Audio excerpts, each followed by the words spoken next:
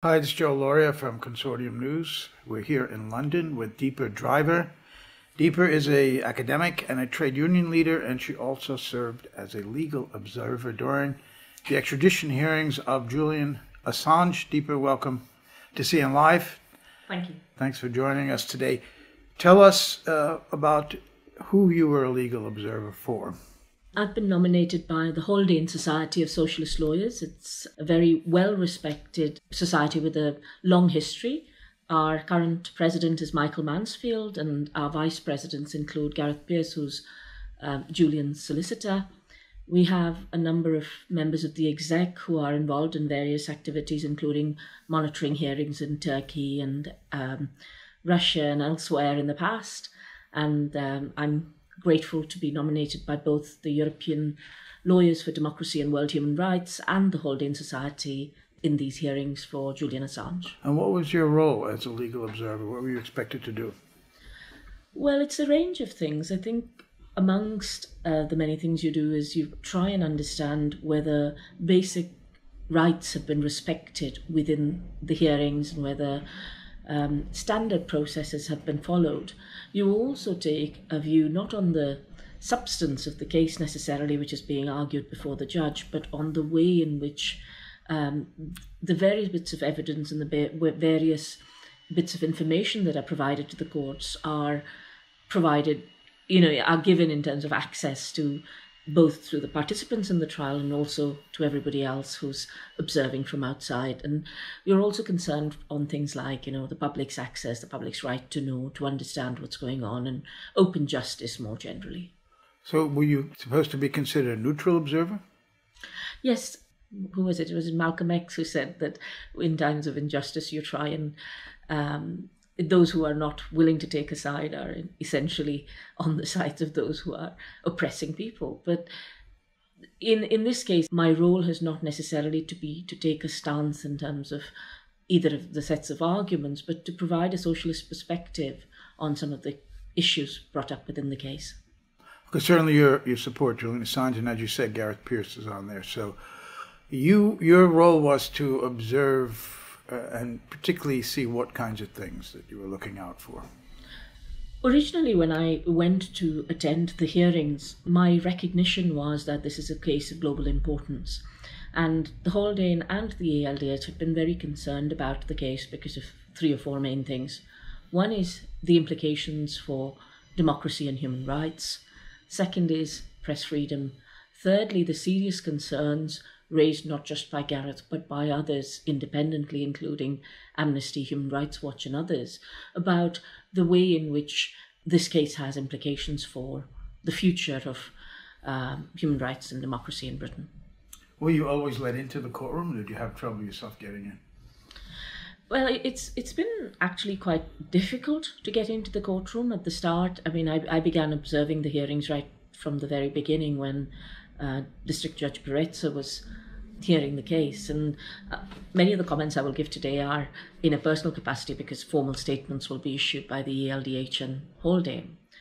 But we had, despite having a letter from the Haldane about nominating me in the case, and when we observe cases, for example, in Turkey or in Kazakhstan or elsewhere, we find that we are treated with basic respect.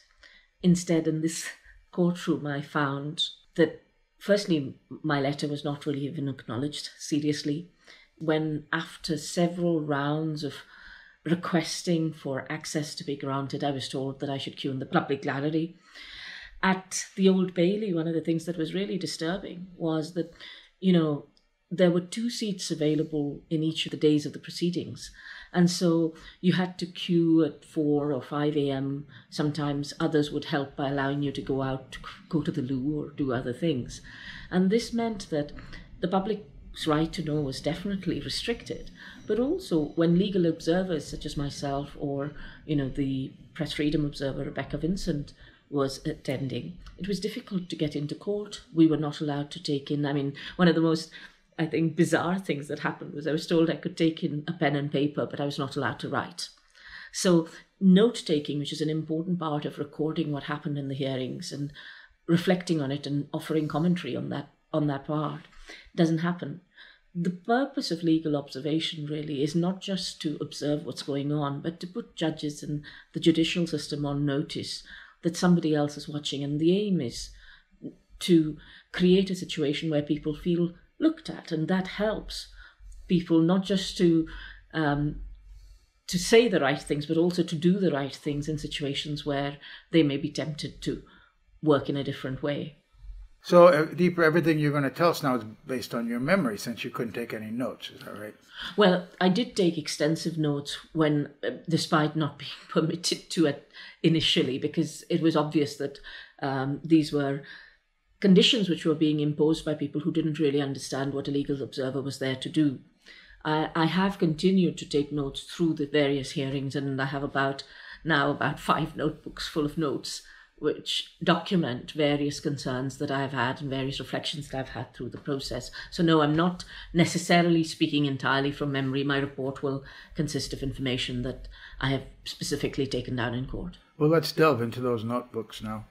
Sure. Tell us, first of all, you were there for the entire week at Woolwich Crown Court at Belmarsh? That was the only part of the trial that I didn't attend. I was there for all the administrative hearings at Westminster Magistrate Court. I've been there for all the hearings at the Old Bailey and at the High Court and at the court, rather the Court of Appeal, and subsequently. Every session? Every session. So tell us, what did you see that was a concern, as you put it? I think to think about this case, you have to step back a little bit. And the case has been in effect going on for over a decade now, while the proceedings in court, which is what I was there to observe, have been going on for a shorter period of time. And the proceedings in court, of course, which have been going on for 3 years, reflect the amount of time that Mr. Assange has spent in prison. But it is important to understand the backstory before you come to those proceedings in court, because there are some serious issues which affect the legal proceedings that start there. We're working in a context where the entire process has been set around extradition law, which is neither one where there is a balance of probabilities, nor one where there is a beyond reasonable doubt kind of threshold. So there is a great similarity between what is being done through the extradition process and a single judge, and what happens with the military commissions at Guantanamo, which are some of the things that Mr. Assange and WikiLeaks revealed. One of the challenges of this process as a result is that you have individuals in positions of power who are making extremely important decisions about the rest of the world and press freedom and democracy. And their decisions can have huge ramifications, not just for Mr. Assange, but for everybody else. We're also coming to this in the context where the UN Special Rapporteur on Torture has found that Mr. Assange is being tortured. So in terms of the use of the equal treatment bench book and the equality considerations in the extradition hearings, these are things that we need to think about. We also need to think about the fact that the UN Working Group on Arbitrary Detention has found more than once that Mr. Assange has been arbitrarily detained, and it has asked the 2 states that were involved in the detention to address this, and they haven't. So we have a situation where, unlike in many other cases where, yes, with political prisoners, we often see situations where a single state is militating against an individual. But in this case, it is a coalition of states who are extremely powerful, extremely well-resourced, dealing against an individual who is known to be having various disabilities, having various concerns, and where the public perception of Assange has been created and manufactured in a way that it is not done for so many others, except, for example, the men at Guantanamo who were, deemed to be the worst of the worst, and therefore public sympathy for them, the public sympathy for the fact that these people were detained without charge or trial, was something that was drained away, until people began to realize the serious implications of having a state that chose to not even respect its own law. And that's essentially what Britain is doing right now in the way in which Mr. Assange's hearings are being carried out. You said a small number of individuals are making incredibly important decisions that affect the whole world. Who are these individuals? The judges and Priti Patel now? Who are they? Well, there are a range of people who've been involved through the process, and these essentially people who see themselves as cogs in the wheel. For example, security staff at the Old Bailey who behave in a very inhumane way towards people who are queuing outside, or towards making people who have serious disabilities and a heart condition climb up 4 floors and not allow them to sit down or have a drink of water in court, and expect them to spend the whole day without even a drink of water upstairs, or to go down again. And these kinds of basic kinds of concerns that we've had, for example, which were brought up at Nuremberg and elsewhere, about people pretending that they were just doing their job and being willing to turn a blind eye to serious injustices, there is that category of people whom we need to be concerned about. And of course, within this category, we have to recognise that there are a number of people who are genuinely trying to do the right thing despite the constraints that are being placed upon them by those further up within the hierarchy. Then you have those such as Judge Snow, for example, or Judge Taylor, who have made comments which are deeply problematic, at least in my opinion. For example, Judge Snow talked about Mr. Assange being a narcissist without even hearing anything more than the initial, what is your name, date of birth kind of information. So these are questions of people in positions of power, judges, creating a climate where people cannot be judged fairly. And then you go into those presiding over the case, for example, Lady Amar Arbuthnot, who has been revealed to have serious conflicts of interest. Declassified UK did some excellent work exposing Lady Arbuthnot's husband has deep ties with the military-industrial complex, how her son has investments in a company called Darktrace, which militates against organisations like WikiLeaks, and Lady Arbuthnot herself has accepted hospitality from those who are not necessarily predisposed well to Mr. Assange. And what is more concerning than these potential conflicts of interest is the fact that the judge who may have these potential conflicts of interest has not actually recused herself. She's actually stepped aside from the case and allowed somebody else to preside over those particular hearings, but her original decisions cannot be overturned because she hasn't formally recused herself. And this creates a context where those who are in positions of power, who are making decisions about this case, which of course has implications for democracy and press freedom, are making decisions while being seriously, potentially conflicted, and while not recognizing the implications of those conflicts. And in life, we all have various conflicts of interests, and you were right to point out right at the start that it's difficult to be independent if you're somebody who's deeply concerned about what's happening. But you have to be able to document and explain what your conflicts are, and for people to be able to make an assessment as to the quality of your judgment, and to be able to make a decision as to whether they're able to rely upon your findings and the evidence that you're using alongside it on the basis of this. We're talking with Deepa Driver here in London. St. Paul's in the background. It's about to rain, in case you doubt where we are. Now, in that hearing, we talked about Assange being called a narcissist. I think he even may have been that hearing where he forgot his birthday. So it was a different one? Okay, because most narcissists would remember their birthdays. What are the worst abuses that you observed in terms of violations of due process?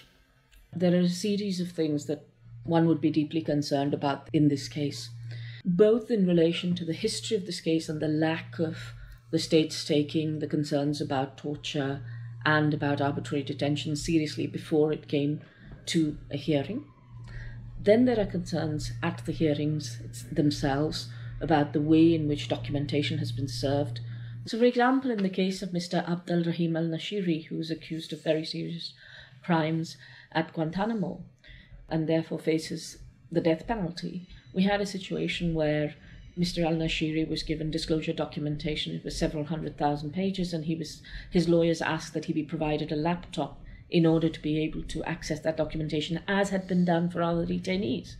But the court ruled, the military commission judge ruled, that they couldn't specify the format in which the disclosure was provided. The other side was allowed to provide the disclosure in those hard copy papers. And you can see the parallel with Mr. Assange, who was given, after several I believe, about 13 months of requests, a laptop finally, and when the laptop was provided, the keys were glued down, which meant that, there are serious concerns about access to the documentation before that, but also serious concerns that the judge has not in any way intervened in relation to the confiscation of privileged legal communications, which was done on the first day of the Old Bailey hearings, where Mr. Assange was strip searched, he was handcuffed, he was moved from cell to cell several times. And this creates a context within which you're concerned about people's ability to prepare for the hearings. Then you have concerns about Mr. Assange's ability to prepare for the hearings in relation to the second superseding indictment, as it is termed, being provided at a very late stage, almost a third of the way through the process. And when this happens, what this means is that the other side gets more than one bite at the cherry, while Mr. Assange, who's running in effect a rearguard defense, because this is a situation where, as a result of extradition law, the presumption is in favor of extradition. And when the presumption is in favor of extradition, Mr. Assange has to try and prove that he can hit one of the bars against extradition, and that's the only way he can avoid it. So when he receives information late, when he doesn't have access to his lawyers, he had very, very limited access to his lawyers in the initial stages of the hearings, he is unable to prepare for what is the equivalent of a death penalty, which is 175 years in a US supermax. When I say it's the equivalent of a death penalty, what I mean is that, firstly, the death penalty is not yet off the table, of course, in the US, but also that in the US you have a situation where the special administrative measures that apply effectively entomb the defendant. And so this is a situation where people's fair trial rights must be particularly respected, because there is a life at stake. And I think this is one of the key issues that I've been concerned about through the hearings. I've also been concerned about the way in which evidence has been represented, particularly by the CPS, in relation to the way in which many of the assertions made on court are based on a characterization of Mr. Assange that is a popular characterization, rather than based on the evidence that was available. For example, the fact that Mr. James Lewis Clusy had in court, while Mr. Assange was having a stroke at the other end, or a mini stroke rather, was talking about the fact that Mr. Assange is a malingerer. Now, had this been evidence-based, we would have looked at the test of malingering, which had already been discussed at a previous stage, and Mr. Lewis would not have brought it up. But there is a kind of playing to the gallery element of the prosecution, that it's important to understand that when a case is being reported in this way, when there is pressure by large states, it is difficult to get a fair trial, because most trials are not just in court. They're also held outside the court, in the court of public opinion, which affects whether politicians and others get involved in dealing with issues, especially when they come to things like extradition. It also relates to the broader concerns we might have about the way in which the United States is characterizing various actions which are not necessarily germane to the case, so to speak, and talking about things which are out with the grounds on which he's being extradited. So those are concerns for me. And of course, I have various concerns about serious lack of concern for mental health and disability. In the case of Mr. Assange, as we know, both the prosecution and the defense medical experts, or the prosecution, the independent experts nominated by the prosecution and the defense, have agreed that Mr. Assange is depressed. So basic situations where the prosecution and defense agree, for example, that Mr. Assange should be allowed to sit next to his lawyers, were not respected. Mr. Assange had to go, being someone who's suffering from osteoporosis, had to go down on his knees and speak through a small gap in the plexiglass over the heads of US agents in order to attract the attention of his lawyers. This is not normal. It is not normal in a standard case. Well, we would hope it is not normal. It's difficult to know whether it's... We would hope that it is not normal that the extraditing state has been revealed to have plotted to assassinate the defendant. It is not normal where the extraditing state key prosecution witness, has admitted to fabricating the evidence on the instigation for bribe. It is not normal for the persons who have plotted, i.e. the CIA and the FBI, who have plotted to assassinate Mr. Assange, are the same people who are determining the terms of his pre-trial incarceration in the United States. It is not normal that the kinds of evidence that have been presented in this way have been presented by those who are pretending to care about human rights. Is it normal for the CIA, who can determine whether he's incarcerated in SAMS, who plotted to possibly poison and kidnap him, also spied on his privileged conversations with his attorneys at the Ecuador embassy? Was that normal? Well, that's another very important Same point you agency, make. CIA. Exactly. I think with the spying in the Ecuadorian embassy, the argument that was being made at one stage was not that he was not spied upon, but that the organization doing the spying was in a separate chain of command to the organization carrying out the prosecution, and therefore there was a fictitious so-called Chinese wall between the two organizations, and therefore there was no likelihood of the information that was used, the spy. Well, that's what Gordon Kronberg said. He said absolutely that there's no connection between the Department of Justice and the CIA, and of course we should believe him, right, Deepa? Well, we have to acknowledge that there are, while, I wouldn't, in the capacity that I am in, make specific comments about individuals. I think we have to take with a pinch of salt when people representing the most powerful state in the world are making assertions about which organization will talk to another, especially when these organizations are known to have worked closely in the past in relation to the war on terror, for example. And so the reliance that can be placed on these kinds of things is something which is deeply problematic, and one that definitely needs exploration. Why do you think the United States and the British prison authorities treated him so bad, have treated him, continue to treat him so badly at Belmarsh and in the courtroom, in the glass case? Why was all that done? A lot of people talk about Mr. Assange's extradition setting a chilling precedent for press freedom and democracy. And I think this is a real understatement, because it's not about setting a chilling precedent in the future were he to be extradited. The chilling precedent has already been set. I'd like to know, Joe, how many of the mainstream journalists today would handle something like the Iraq war logs or the Afghan war diaries or the Guantanamo Bay detainee assessment briefs with any degree of mental comfort that whether they work for the big news organizations or elsewhere, that they would not be prosecuted under the Espionage Act, whether their families would not suffer. So the chilling precedent has already been set. And that chilling precedent is that if you are a journalist engaging in national security journalism, who is in some instances, we saw in court, WikiLeaks was not the first organization to publish this information. Organizations still have this information publicly available on the internet. And these organizations are even based in the United States. And yet, those organizations have not been asked to take the information down. But what I'm asking you, Deepa, is why are they treating him on these petty things, like stripping him down 11 times before that one hearing, giving him a laptop without keys that work, preventing his lawyers from seeing him, putting him at times in solitary at Belmarsh, putting him in a glass cage where, as you said, he has to go on his knees to speak to his lawyers over the heads of the American officials in the courtroom who could hear everything.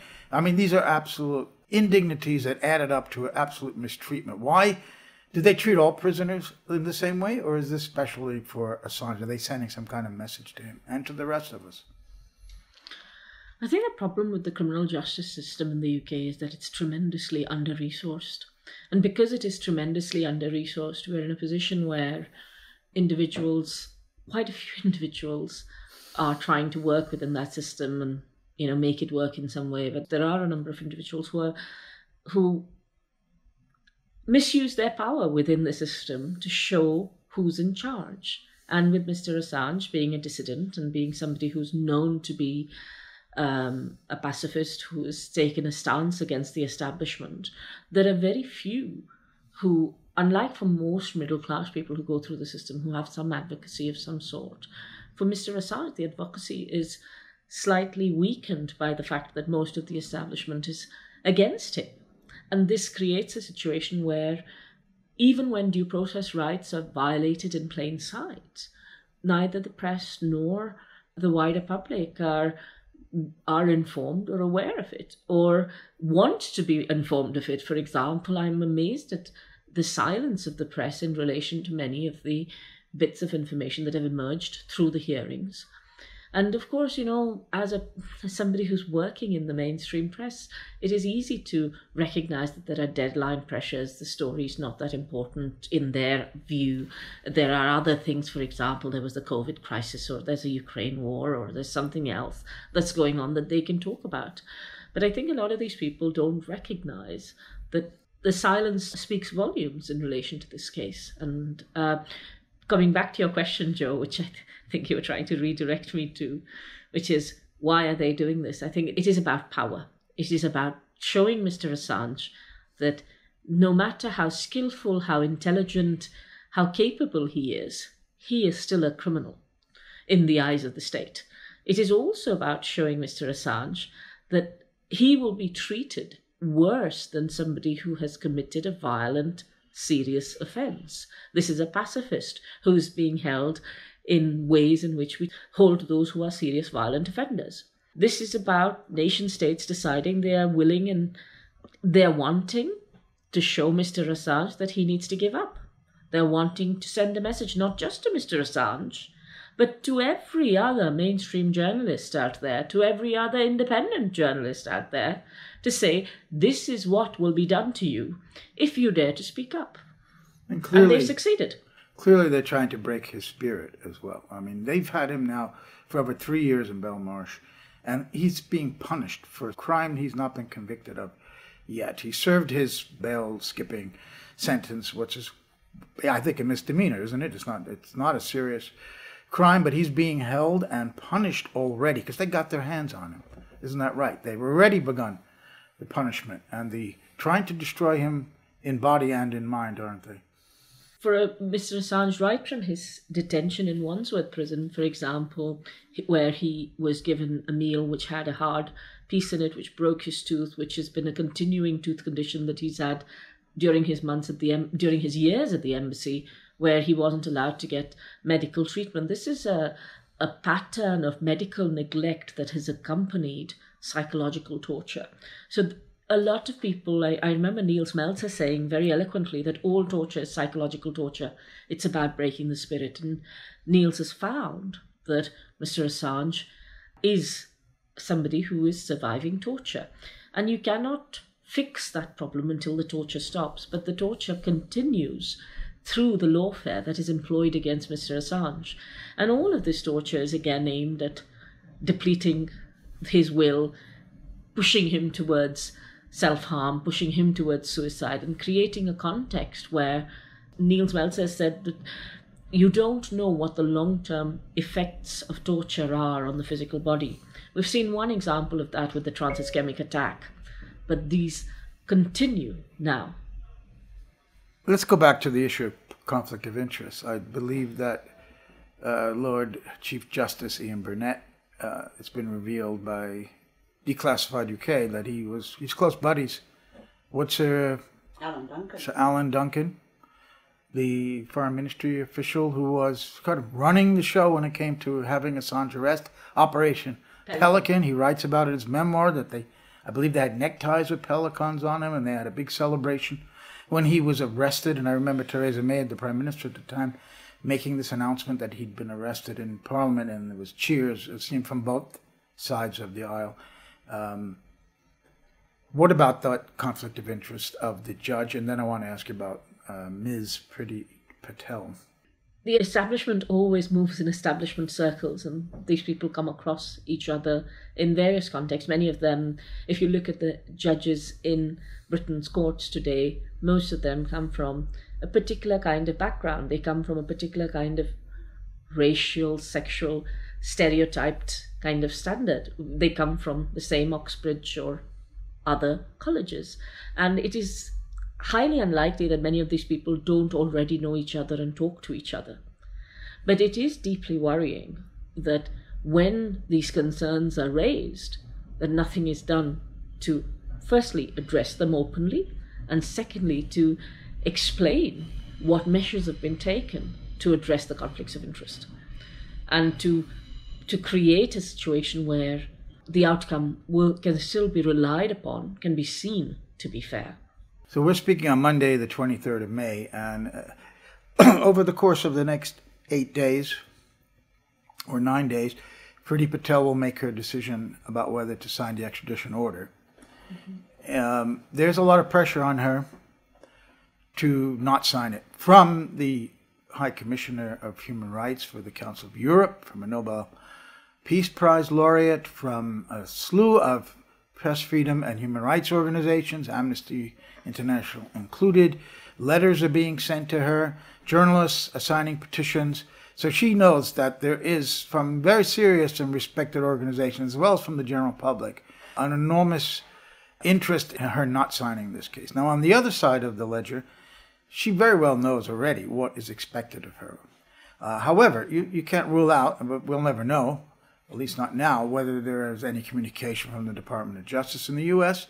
to her, or even from inside the British government, from the Prime Minister down to her, and other members of the cabinet. There's an article in Grey Zone that came out by Kit Clarenberg, who says that she was looped into this quasi-intelligence operation to try to smear environment activists as Chinese agents. The article points out that there's no evidence that they approached her on Assange, but clearly she's in the establishment, even if she doesn't come from it. Someone described her as Margaret Thatcher's dreams of the immigrant coming to a high position of government, on the conservative side, obviously. What do you make of Priti Patel's neutrality or integrity to make a decision based on the merits of this case? Do you think she has any? Mr. Assange's case started as a case which was related to the issue of asylum from persecution by the United States. And we know what Priti Patel's position on asylum seekers and refugees is. She wants them deported to Rwanda. And she's a proponent of the hostile environment here. We're also aware that there is pressure from right-wing conservative groups in relation to freedom of speech, and them recognizing that many of the liberal kind of views that are proposed, the civil liberties, those kinds of things which are part of the conservative ethos, are some that are undermined with the extradition of Assange. So I guess there are conflicting interests at play. I think for many people it is difficult to believe that Ms. Patel will do anything other than rule to extradite, because of the way in which the British and American governments work so closely together and are part of the same kind of Five Eyes community, which creates a situation which is absolutely untenable for whistleblowers and national security journalists, and which creates a situation where ordinary individuals are spied upon, and this is not considered to be outside the realms of the law or possibility, and they want to create laws and conditions which replicate the US Patriot Act and also the Espionage Act in Britain. So in this context, the situation for Mr. Assange with Priti Patel's decision does seem bleak.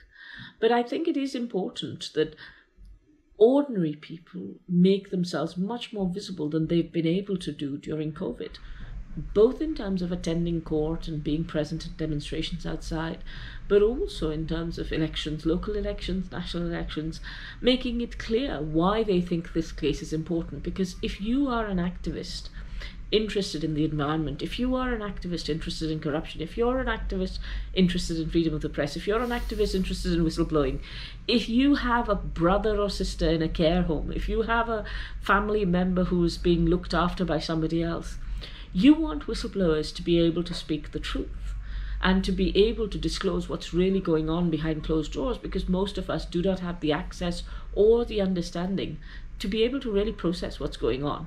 So it is really important that honest whistleblowers are brought into the public domain and who they allow us to uphold the public interest. And in order to do so, organizations like WikiLeaks are really important, and therefore it is also really important that these organizations are supported by the public at times when they are under deep pressure, as they will no doubt be. And the time now, when the case is not sub judice, this is the time for MPs, for parliamentarians, for others to put pressure on Ms. Patel to look at this case in a different way. Because the plan is not necessarily to extradite Mr. Assange to the US. The plan is to put Mr. Assange in such a situation of psychological and physical torture that he collapses, and for the process to be dragged out as long as possible with various bites at the cherry to go back and forth. And just as don't extradite Assange is a real cry, also don't keep him in a prison in Belmarsh. Don't create a situation where he just collapses or commits suicide. Needs to be an absolutely important cry at this time. Now, all politicians are ambitious, obviously. They wouldn't get to power otherwise, but do we see in Priti Patel a particular ambition here? Because if you look at one of her predecessors, Theresa May, who was also ambitious, but she was able to deny the extradition of Gary McKinnon, a case similar in terms of his health. He was a hacker. And there was a lot of anger amongst Conservative Party members in her own party that she did that, but she seemed to have enough integrity to do that. She not only survived that, she became Prime Minister herself. So can Priti Patel look at that and think, or does she have it in her to say, well, you know, May made it to the highest office in the land and she denied an extradition. So I can do the same. I'm going to really look at the facts of this case and make a real decision, not just one that is expected of me that will be good for my career. Depends on, the connections to organizations such as the Henry Jackson Society and others, and what pressure is being put behind the scenes that we don't know about. These are not necessarily pressures put on by states, but by very well-resourced actors within the wider establishment community. And I'm reluctant to call this one, Joe. I don't feel much hope, but I don't know. Well, Henry Jackson was an American senator, Senator Scoop Jackson. He's the grandfather of the neoconservative movement, began in the Democratic Party, and the neocons have gone back home to the Democratic Party because of the Trump election. And Scoop Jackson was known as the senator for Boeing. He represented Washington State, where Boeing's headquarters were. I think they moved to Chicago since then, and he was able to get all the military contracts for them. Senator Mike Gravel, who was a friend of Consortium News, he was on our board. I wrote a book with him. I'm very close to Mike, and his big enemy in the Senate at the time was Henry Jackson. They despised one another. On Jackson's staff was Wolfowitz. So it exists here in Britain, which is bizarre, and it is the neocons think tank, and she's involved in that. So again, it doesn't look good, as you say, but I'm just putting out the idea that she has an example in Theresa May that she can do the right thing and still not damage her career. I don't know if she's going to look at it that way. I don't have a great deal of, I have to say, I've never really heard Priti Patel, read about her a lot, but I watched a couple of videos of her recently, and I was thoroughly unimpressed with not only the way she speaks, but the content of what she was saying. So superficial and very strong on surveillance in that one interview on one of the morning shows here. She rose to prominence at one point because of her support for the death penalty. So she's somebody who has a very regressive approach to human rights.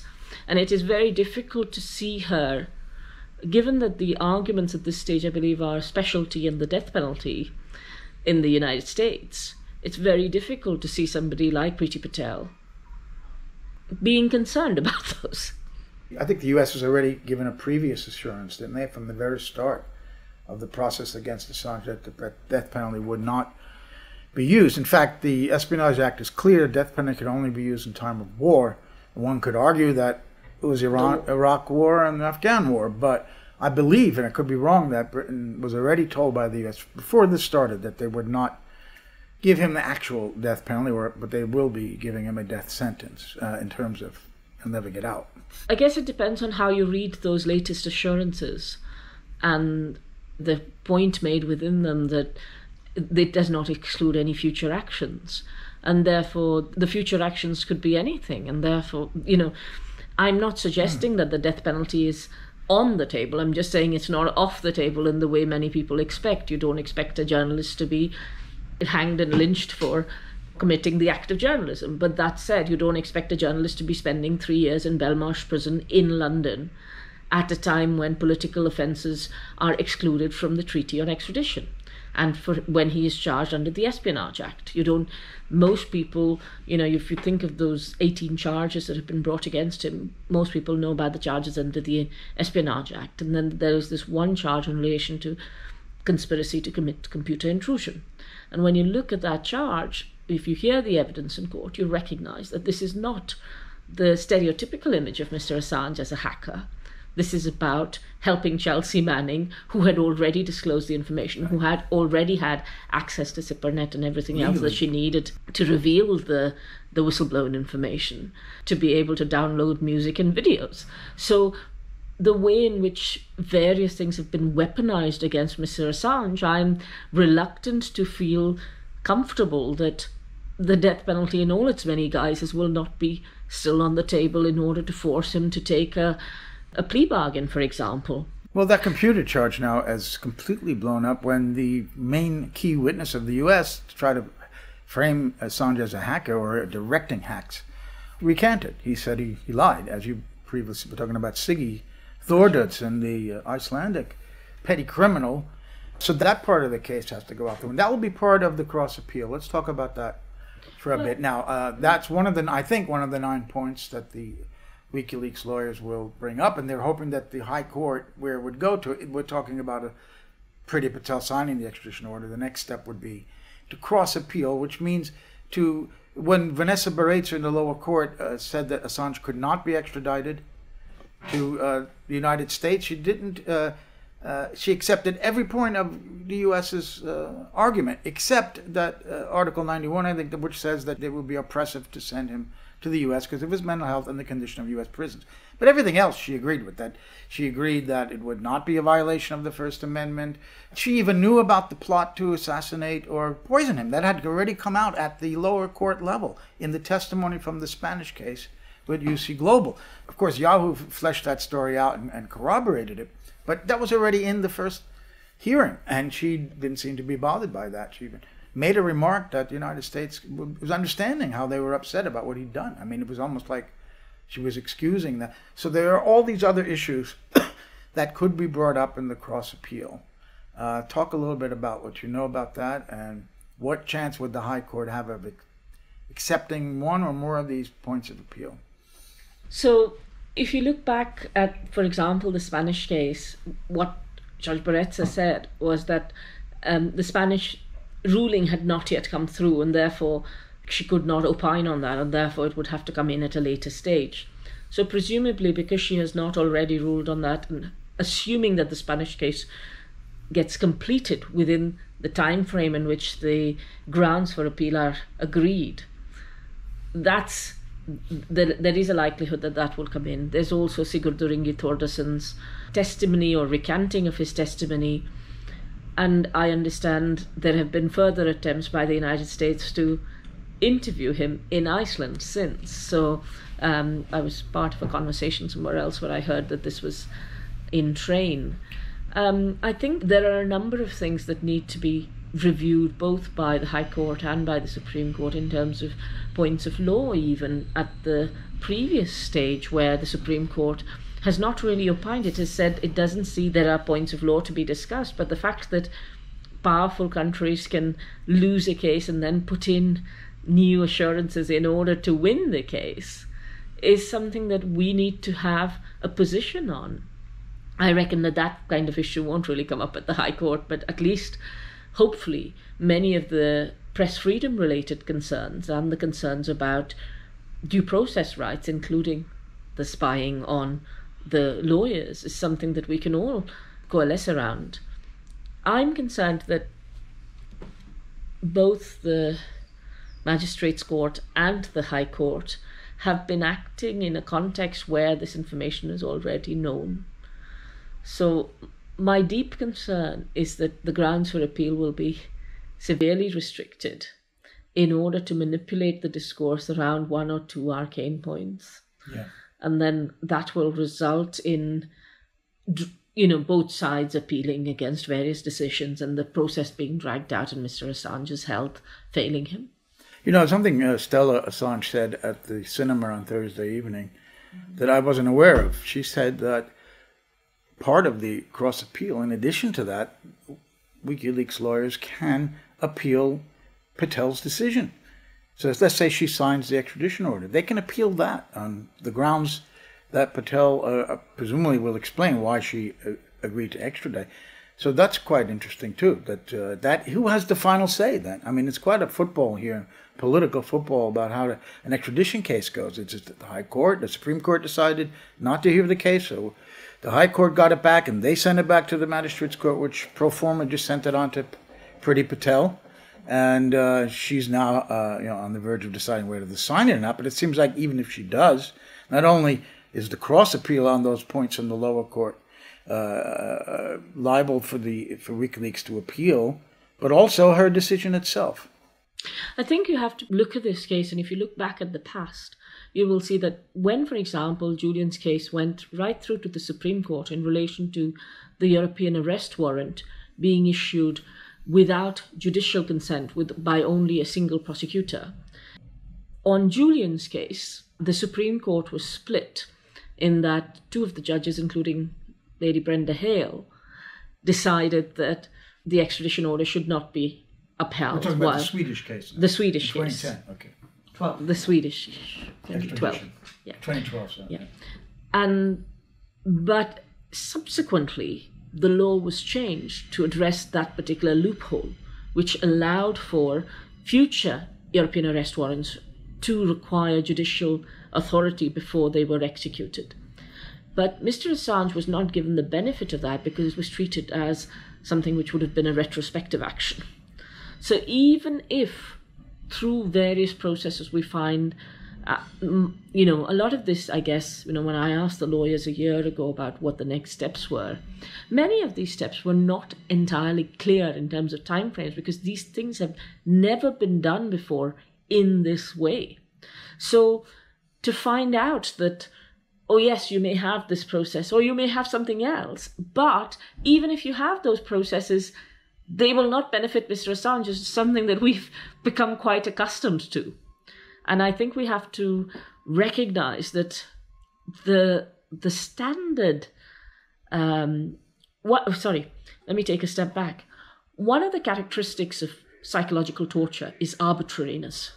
And in Mr. Assange's case, the arbitrary deployment of judicial process and the fact that things are being made up as they go along, despite seeming to come with a veneer of procedural soundness, despite seeming to come from these brilliant buildings with years and years of history, you have to realize that many of these things are being made up as they go along, in effect, with people making decisions behind the scenes, even if it seems like they're calling upon various procedural steps in order to achieve certain ends. It looks from the outside like a hot potato, just throw it from one court to the next. So if the High Court decides against Assange's appeal, particularly on Patel's decision, that has to be the end of the matter. They're not going to send it back to the lower court to go back to Patel again. It had already been signed. So if they reject the WikiLeaks appeal, particularly on Patel's decision, but also on the other points, that's the end of the road, isn't it? And then we're talking about the European Court of Human Rights. No, I believe it can still go to the Supreme Court. Well, there you go, see? Because if there are points of law still to be argued, then it could go to the Supreme Court. And then potentially thereafter, it would go to the European Court of Human Rights. But I think the right people to speak about this would be Garrett's team. Yeah.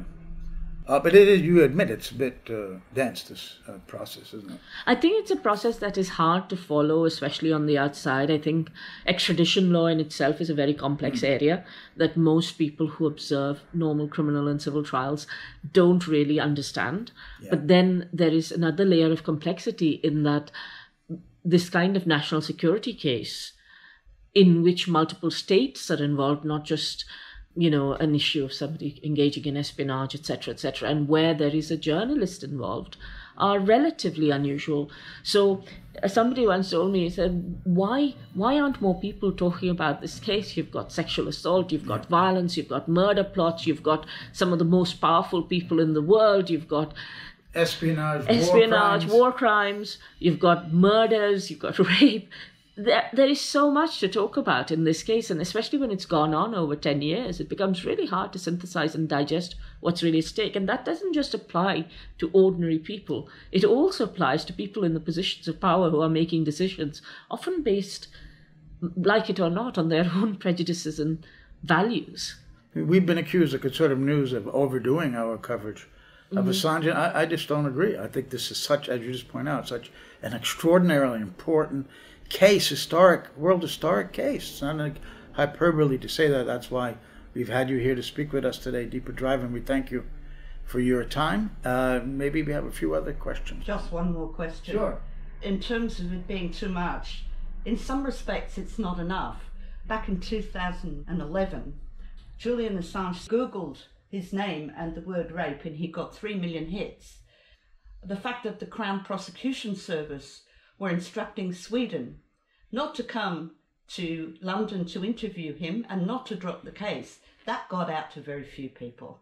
What do you think about this media imbalance in terms of the information that is getting out? I think the media imbalance is particularly visible when you have the likes of Noam Chomsky and others making very, very serious statements at the Old Bailey hearings, and very few of those being covered in any meaningful way. Those affidavits, if you are somebody who's interested in the case, I would urge you to read those affidavits and look at those testimonies in court and look at Craig Murray's wonderful, detailed reporting of what the different witnesses said and his parsing of what those things meant, because that's really important to understand what's really at stake here.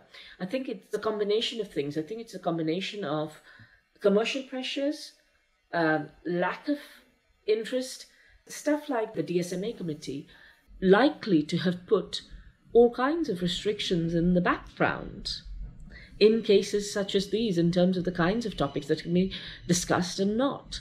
And so we don't know, because the D-notice system is supposedly advisory, people assume that organizations stand up to it. But we know from organizations such as even The Guardian and others that they regularly consult before releasing information.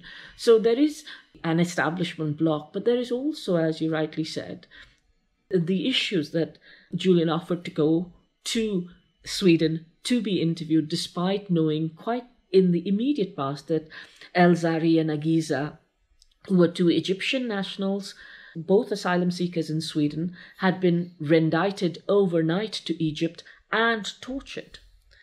And despite that, he offered to go to Sweden to be interviewed. And the fact that he offered to be interviewed here by video link or in person, these things never made it out to the public domain because people quite rightly are concerned about accusations of sexual assault. And it's easy to separate people like Julian, who are dissidents, from their base, by, especially their base in the left, by making accusations such as these. And when these accusations fly around in the way they are weaponized by organizations like The Guardian, then you have a situation where the trial by media is already complete and people are not, even when the information is now in the public domain and is relatively easy to find, whether through yourselves or through others, people have a certain indifference to the case because they think They have other important things to think about. But I'd urge them to think about how those other important things, whether they are about Guantanamo, people who are working to close Guantanamo, whether they are thinking about racism, whether they are thinking about corruption or toxic waste dumping, for example. WikiLeaks has done a number of releases about toxic waste dumping off the Ivory Coast. They've done information about the Arab Spring in Tunisia. This kind of information would not get out without the courage of somebody like Julian. And I've observed hearings of other whistleblowers, and I have been shocked at how easy it is, firstly, to smear someone of great character, but still to smear them and to take away any semblance of reality in what they're saying by pretending they are either making it up or that they are exaggerating the state. But also the lack of the excessive persistence and courage that we've seen in Julian, which is very different from most people who would not be able to withstand 10 years of persecution by the United States, 3 of which were in a maximum security prison, in some 6 months of which, or what was it, 6 months or thereabouts, in various forms of isolation. So, yeah, I mean... We should just point out that Julian Assange offered to go to Sweden on the condition that Sweden would not forward him on to the United States. They would not... Onward under the Temporary Surrender Treaty, which was a treaty that Sweden had set up with the United States, where they could loan him, before even continuing with their own process, they could loan him to the United States, and Sweden refused, which is very telling. I think what's really telling is that in order to not have to disclose exculpatory evidence, Sweden never went beyond the preliminary investigation stage of the case. They never brought any charges in all these years.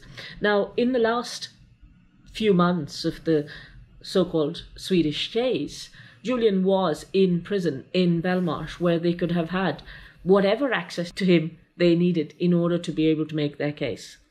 And that is something that they've chosen not to do. And if you look at Professor Niels Meltzer's book, I think it explains what the forces at play there were. And I'd urge those of you who have the time to either read Niels Meltzer's book or to look at Jonathan Cook's excellent summary of Professor Meltzer's book, where he explains what the key issues are that Professor Meltzer covers in great detail in the book. Well, thank you, Deepa. Do you have any final thoughts? I do, Joe. There's one thing I wanted to say, which is probably something which is for a future discussion, which is that there are parallels between the treatment of detainees at Guantanamo and the way in which Guantanamo was set up and the treatment of Mr. Assange. And it's quite ironic, given that Mr. Assange was among those who revealed what really went on at Guantanamo.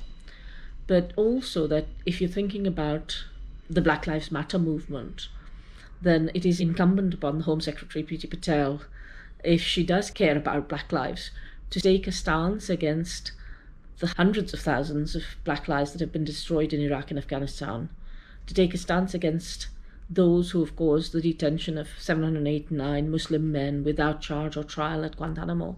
It's not enough just to take the knee. Black Lives Matter has to mean something in reality. And Julian Assange is amongst those who allowed that to be a reality. He gave dignity to those who died, people like Namir and Saeed, who were seen gunned down in the collateral murder video, the little children who were severely injured, people like Hanan Saleh Matroud, who was shot down, 8-year-old child gunned down in the streets of Iraq. These are the people whose lives Julian gave some value and some meaning to.